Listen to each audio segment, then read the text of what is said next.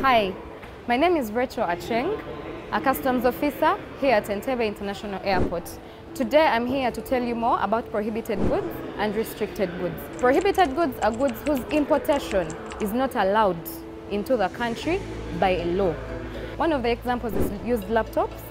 Then we also have shisha pots and all the other products of shisha. And then we also have electric cigarettes, amongst others. So you may ask yourself, when I'm found with these items, what happens?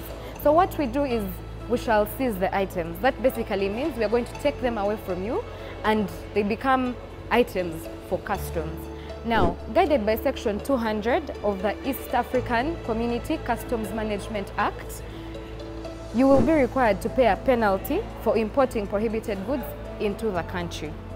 Now, secondly, I'll take you through what restricted goods are. Restricted goods are those goods that you can import only when you have clearance from a regulatory body. What are examples of these items? If you import drugs and all kinds of medicines, we at Customs expect you to have authorization or clearance from National Drug Authority. Also, if you have drones, we expect you to have clearance or authorization from UPDF. Same as walkie-talkies. When we get you with walkie-talkies, we expect you to show us clearance that you've gotten from Uganda police. So if you don't have this authorization, we shall go ahead and guide you on how you can actually get it. But in the meantime, before you take your goods, we shall give you a goods deposit note showing that Customs has your product or your item. Let it be a drone, let it be a walkie-talkie or the drugs.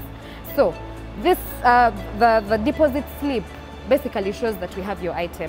So once you have authorization, you'll come back to Customs and we can give you your items. If the item pays taxes, you'll pay taxes first and then we shall give you back your item. In brief, this is how we handle prohibited goods and restricted goods here at Entebbe International Airport. Thank you.